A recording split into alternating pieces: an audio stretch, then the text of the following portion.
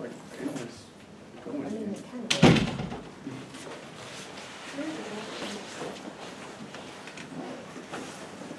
Okay, so we'll start our presentation today. So our today's speaker is our math faculty, Professor Anka and Zuylen, and she's going to talk about the project with students, right? Yes, so I'm going to talk about a project that I've been working on this semester together with Jamie Bieron, who's in the audience and presenting his own work, and with Ian Sturdy, who is a student in the Computational Operations Research Master's Program. So, what are phylogenetic trees? So phylogenetic trees, I think you've all seen them before. They're trees that tell us like how species are related to each other and how they branched off from each other, right? So you can see, for example, here are these two species, Canis latrans and Canis lupus. They're pretty similar. They branched off later than these branched off from these.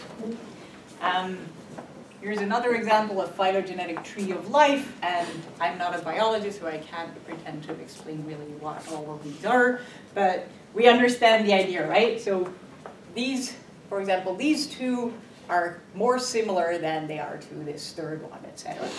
So it's telling us how species evolved, basically. So what I'm interested in is how do we construct these trees? And there's one way that biologists use to construct these trees, and that's called the supertree method. So the idea is that first you find a collection of reliable trees for small overlapping subsets of the species. So let's say for 3 species, you know that 2 of them are more similar to each other than the third one, or the third one branched off earlier than the latter 2. Then you want to merge those input trees while keeping as much of this branching information as possible. So that's called the supertree method. So what I want to talk about is, like, how do we find such a supertree quickly? So in my talk, we're going to think of these small trees as being rooted triplets. There are also other examples of it, but I'm going to talk about rooted triplets. So here's a concrete example to make sure that it all makes sense. So think of having 3 species, species 1, 2, and 3. And somehow, you know, the biologists, they did tests and they figured out that species 1 and 2 are more similar to each other than species 3, right? So the branching off, first branched off 3, and then later 1 and 2 branched off. So here's a tree that is consistent with that information. So this tree has more species than only 1, 2, and 3, but in this tree, 1 and 2 branch off later than 3 branches off. So more specifically, we say that this tree is consistent with this triplet because the least common ancestor of 1 and 2, so that's this node here, right? You can think of this as it's the grandfather of 1 and 2 both, is a descendant of the least common ancestor of 1, 2, and 3, which is this node, the great-great-grandfather. Right? So 1, 2, and 3, they share the same great-great-grandfather. So that's the least common ancestor of all 3. And the least common ancestor of 1 and 2, that's this great-grandfather here, that's a descendant of the least common ancestor of all 3. So that's our goal. So as input, we're getting these types of information, and as output, we want to find a tree that's is consistent with that information. So to make sure we're all on the same page, does there exist a tree that is consistent with the 3 triplets written there? And I'll copy them on the board to give you a second to think about that.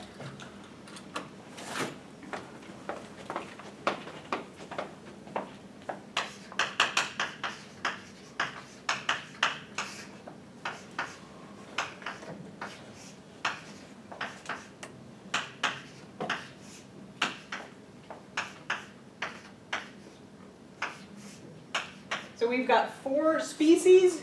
And we're given this branching information. So is there one tree that explains how all these 4 species evolved that is consistent with all 3 of these inputs?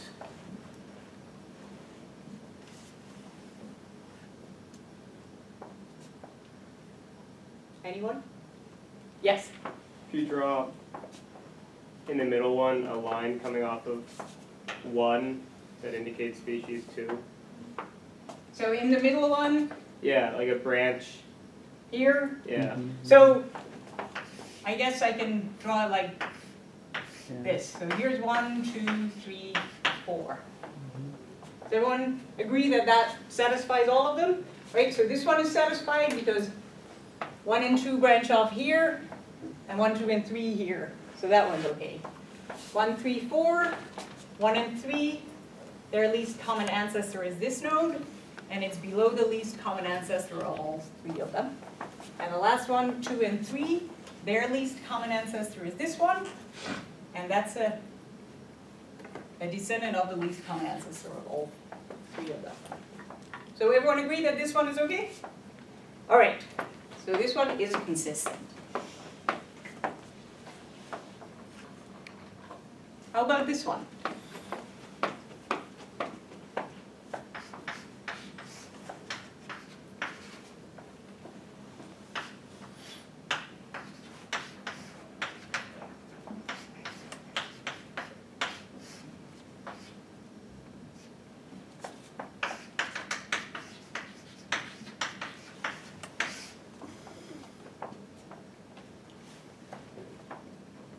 Can we do it now?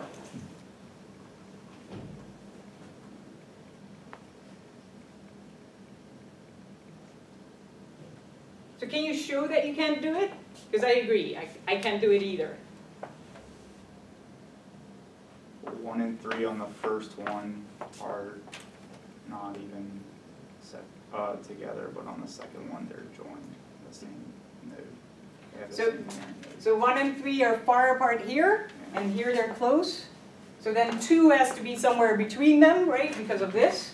But then 2 and 1 are closer to each other than 4, right? So if I combine the information from these two, 2 has to be somewhere here, but then 1 and 2 are closer to each other than 4, which doesn't satisfy the last one. So another way to say this is to say the least common ancestor of 1 and 2 must be a descendant of the least common ancestor of 1 and 3. That's the first one. The least common ancestor of 1 and 3 must be a descendant of the least common ancestor of 1 and 4, so this one must be lower than that one. And the last one gives that the least common ancestor of 1 and 4 has to be a descendant of the least common ancestor of 1 and 2. But that can't hold, right? Now we have a cycle in our reasoning. So it's impossible for this one.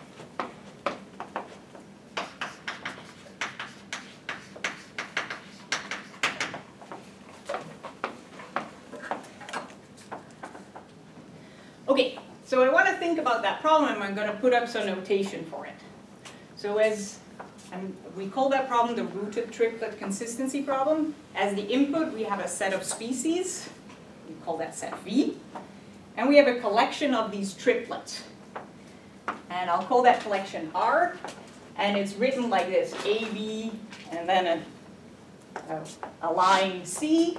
So that means that A and B are closer to each other than C. So for example, here, this can be written as 1, 2 is closer than 3. This is 1, 3, 4, and this is 2, 3, 4. And here, 1, 2, 3, 1, 3, dash 4, and 4, 1, dash 2. So what we'd like to do is to find a tree such that we can label all the leaves of the tree by V, such that if our input R tells us that AB should be closer than C, then that is also true in our tree. So the least common ancestor of A and B is a descendant of the least common ancestor of the 3 of them. So here's an example of an input. Could you decide for this input whether there is a tree that is consistent with it?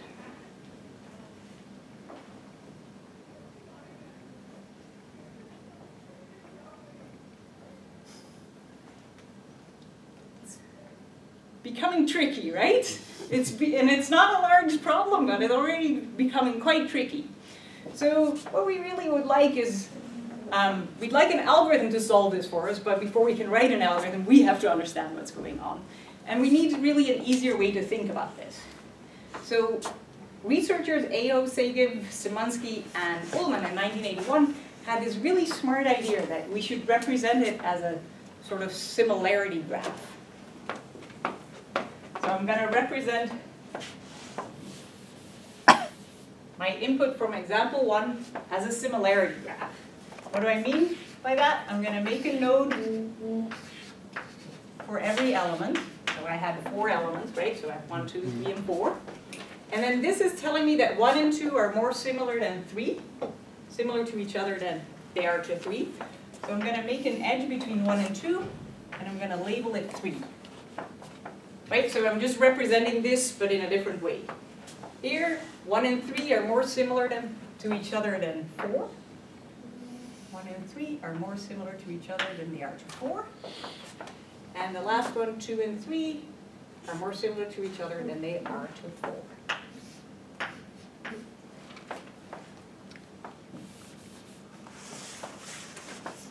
Also going to do that for our second example. 1, 2, 3, 4. 1 and 2 are more similar to each other than they are to 3. 1 and 3 are more similar to each other than they are to 4. And 1 and 4 are more similar to each other than they are to 2. So I've got my 2 graphs that both represent my input. And remember that this one was consistent. We could find a tree. Tree exists. And here, no consistent tree exists.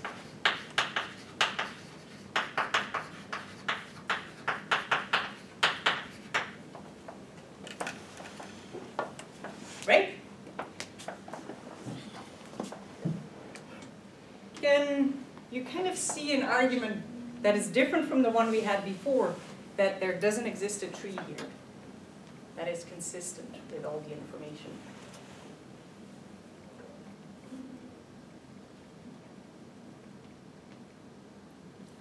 So think of what a tree does, right?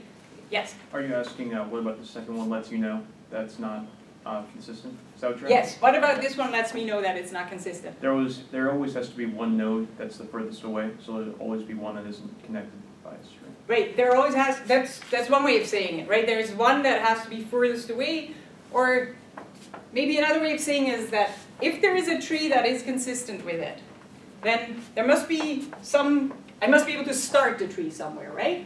So I have the root of the tree, and then I split off something from other things. So some things will go here, and some things will go here. But how could I do that here? So if I split off something and something else, no matter what I do, I'm going to cut through one of the edges, right? Doesn't matter how I split it off, I always have to cut one of the edges because the graph is connected. But that means that I contradict one of them, right? So if I split it off like this, then I'm not going to have 1 and 4 closer to each other than 2. So you can think of the first level of the tree, it's splitting off it into two sets. But if the graph is connected, then I'm always going to put 2 separated that shouldn't be separated yet, right? So these I don't want to separate because 1 and 4 should not be separated from each other before we separate off 2. So basically what that means is that we can create a similarity graph which has a node for every element, an edge between A and B if AB-C is in our input. And then if the similarity graph is connected, so if there's a path between any 2 nodes, then we can just give up. There is no tree that is consistent with it.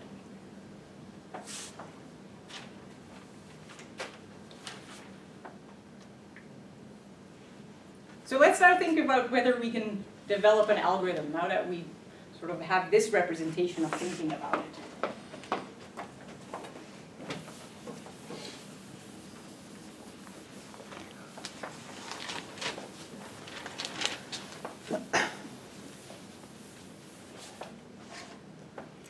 So here's our third example that I already put up earlier, which looked too complicated at that time, even though it's not that big. But now we'll see that we can solve this one. So I'm going to make my graph. I have a node for every element, so 1, 2, 3, 4, and 5. And then I'm going to make edges for all my relationships. So 1 and 2 should be closer to each other than they are to 3. 1 and 3 closer than 4. 2 and 3 should be closer to each other than 4. 4 and 5 closer to each other than 1. And 2 and 3, 2 and 3 should also be closer to each other than 5. And 4 and 5 should be closer to each other than 2. No, that's Yeah. Yeah, did you mean to do 4, 5? 4, 5, 2, 1. Rather than 4, 3? So 3, 4, and 1, that should be 4, 5, 1. This one? Yeah. So I should have done It should be 4, 5, 1. Gotcha. Thanks. All right. So how am I now going to construct my tree?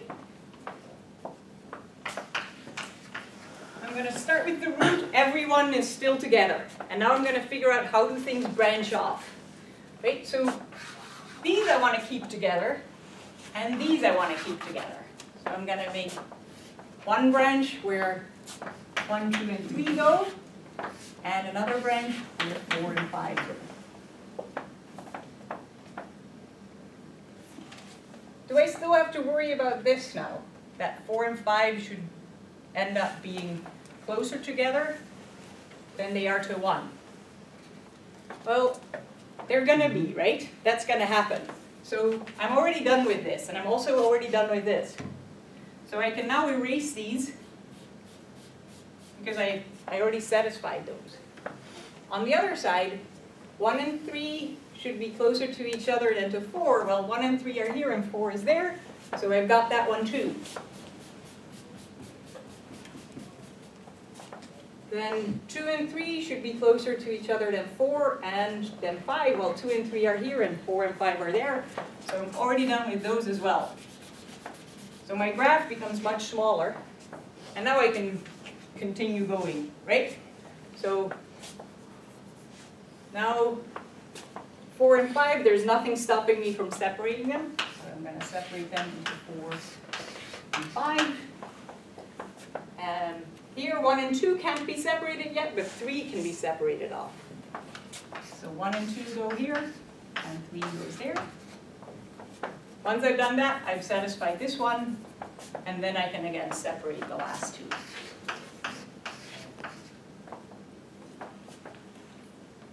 So what I do is I draw the graph, I find the components of the graph, those are my separations, then that makes me already satisfy some of the edges so I can remove them, and then I can keep going.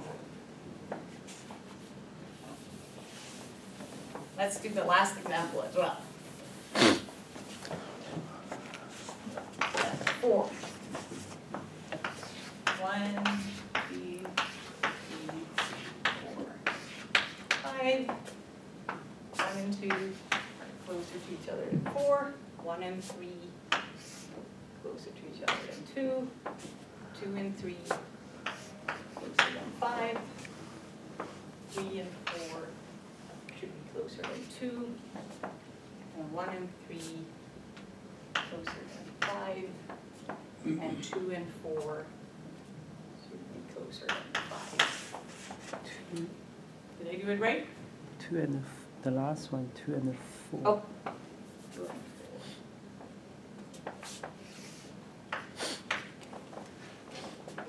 4. Okay, so I'm just gonna get started again.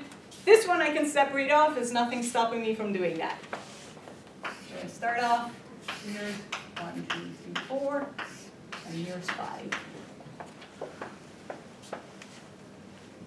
Then this edge here that says that 2 and 4 should be closer than 5, I've satisfied that, so I don't have to worry about that anymore. Same here, 1 and 3 should be closer than 5, I've done that. And 2 and 3 should be closer to 5, I've done that.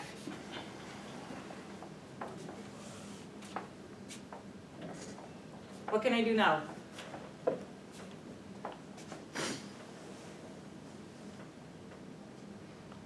So I'd like to now keep going here and branch off something out of 1, 2, 3, and 4.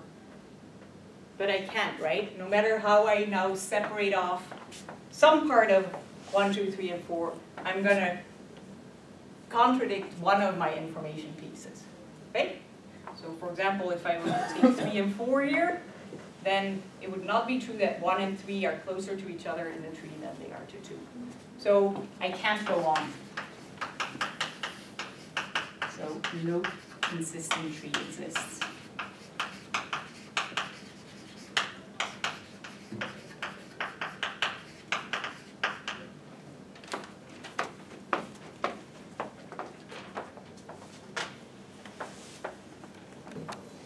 So that means that we can now write an algorithm, right?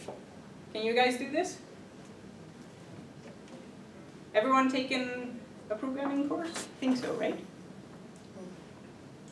Like, it may not be the easiest thing to do, but if you worked hard at it, I think you could, right? Yeah?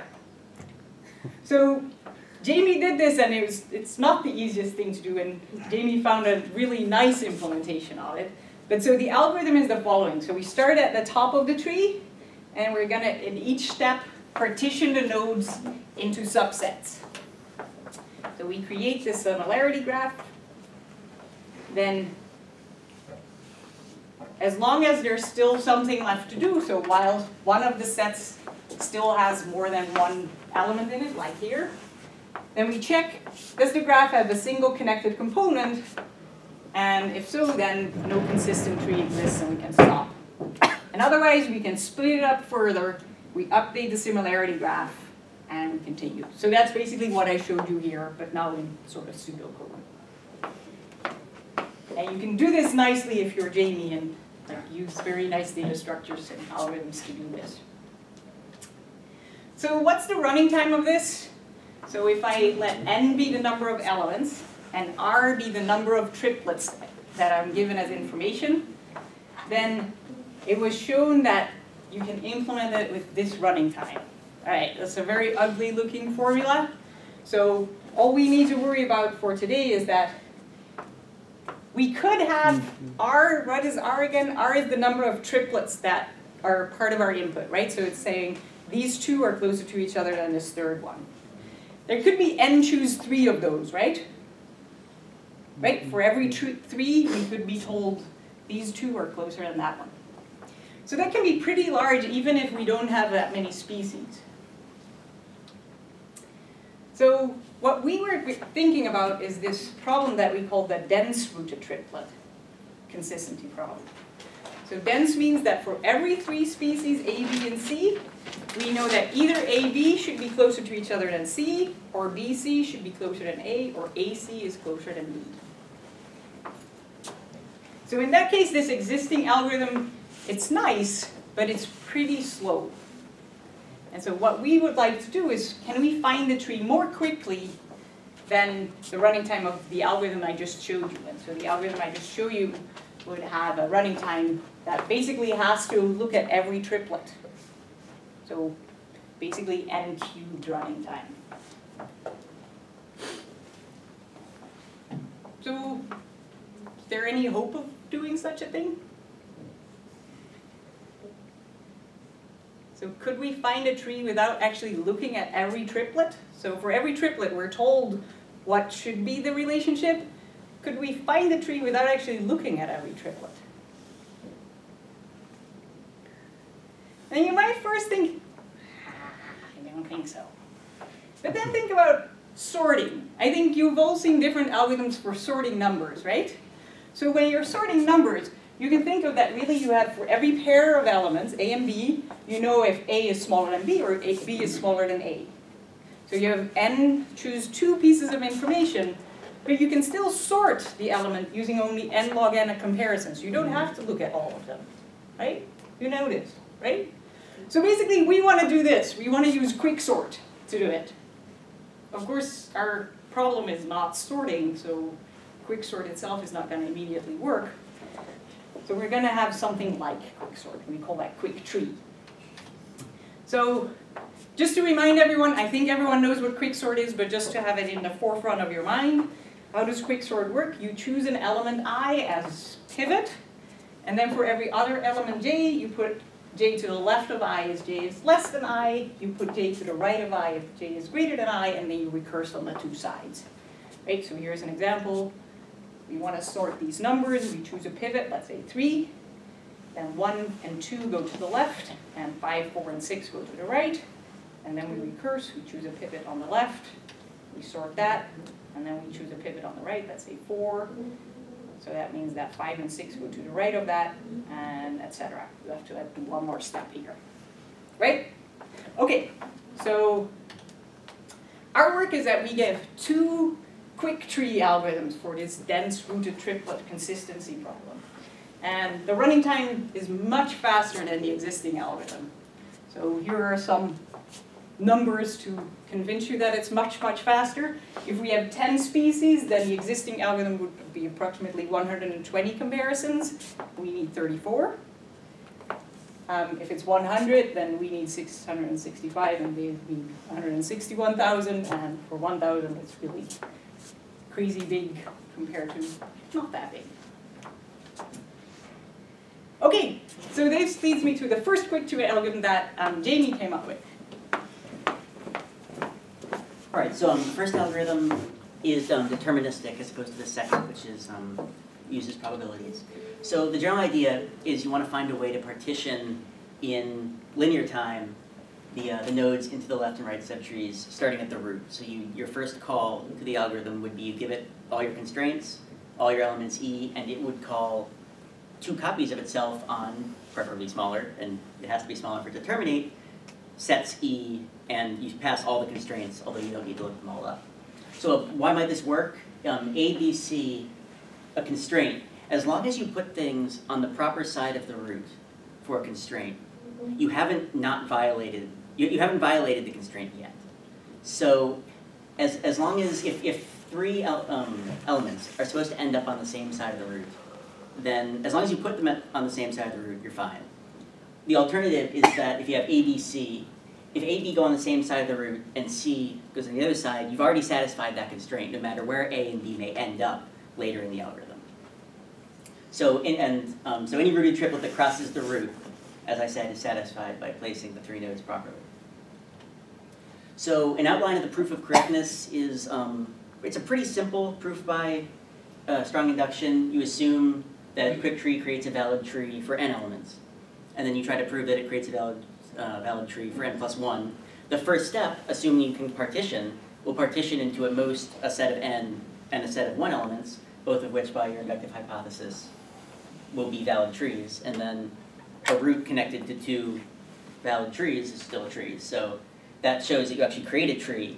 Showing that you still satisfy the constraints is more difficult. So the basic idea in brief pseudocode is the algorithm, if it only has 1 element in the set of elements V, then it just returns a leaf node. In all other cases, it partitions V into V1 and V2, which are the elements on either side of what I'm calling the root. Now, of course, you might be doing a recursive call further down the tree. So it's the root of whatever subtree you're looking at the moment. And then, if that's the case, you create a new node R, which is an interior node, and recursively call quick tree on V1 and V2 to get the left and right children. It's worth noting that which side, left or right, at any stage doesn't matter. All that matters is that the placement is correct. And you return R. So then the obvious question, I mean, you can always just say partition them properly. It's not exactly a mathematical statement. So the first question is, how could we do this? So partitioning V can be done by assume you have 2 nodes, and you know they're going to end up on either side of the root. So call those 2 your pivots. Then for any other element in V, either, so we'll call the element A, either A is closer to X than Y, or A is closer to Y than X. The alternative, if you got X and Y are closer than A, would be that A is on the opposite side of the root from both X and Y, which contradicts the fact that X and Y were on opposite sides of the root. Since this is a binary tree, you can't have 3 different paths. So that gives you that. But now, of course, the question then becomes, how do you find such an X and Y? that seems like a fairly strong assumption. So there's what becomes a pseudocode. So as you can see, it's still linear, assuming you could do the pivot selection in linear time, because it's just run the pivot selection, 2 constant time operations to add them, and then a for loop through the remaining elements. For those of you who have had algorithms, this is similar to the using quicksort with the linear time selection algorithm to find the median as your pivot. So the same argument for eventual running time still holds. So in finding the pivots, that's obviously the hardest part to figure out. In quicksort, you only need 1 pivot, because all the numbers are either on the left or the right. It's not a 2-dimensional structure. For this algorithm to have big O HN time complexity, we have to find these pivots in constant time, and can we do that? So here's the algorithm, pivot finder. You start by taking x and y, just the first 2, any 2 nodes, most convenient to take the first 2. And then you run through all the remaining nodes, and if x and y are closer than this node A, you switch, so you replace y with A. And so, it's quite short. Of course, why does it work? First, observe that there do exist elements on either side of the root. It seems an obvious statement, but it's important to the correctness. So you know that either x and y are on the same side of the root, or you're eventually going to run into an A, which is on the opposite side of the root from both x and y. So once you have an x and y on opposite sides of the root, as we saw earlier, every comparison with the remaining A will return, if I go back, x, y, A will not be true. Because once x and y are on opposite sides of the root, A is always closer to one of the 2. So then you just assume, you assume that either y is. If y is not, then you're still going to reach an A that is on the opposite side of the root. And thus, you either, if you didn't eventually get to an A, then you had an inconsistent input. So, proof of correctness continued. So once you get to the end of that, you're guaranteed to have x and y on opposite sides of the root. Proof that it's linear is pretty clear. It's just 1 for loop. So, it's big theta of n. So then, the argument, what is the actual running time? Because, of course, it's not actually n log n, because these binary trees can be n layers deep. You can split into n minus 1 and 1, and then n minus 2 and 1, all the way down. And you're doing linear work total across each level. So your worst case is still big O n squared for the worst possible, well, for this algorithm, the worst possible tree. But one can argue that for building balanced trees, which, if you were building a phylogenetic tree in genetics, you'd hope that things evolve in roughly the same amount of time, so you'd hope it was somewhat balanced. Then you get what is about n log n, because h, the height of the tree for a balanced binary tree, is log base 2, n approximately. So there's the all of the algorithm. And we've implemented it, but not run much timing tests on it. So, not sure how it would perform on actual tests, but it is, provably big O HN. And you can also prove that you can never do it in linear time, because the worst case works like sorting, and so the same argument.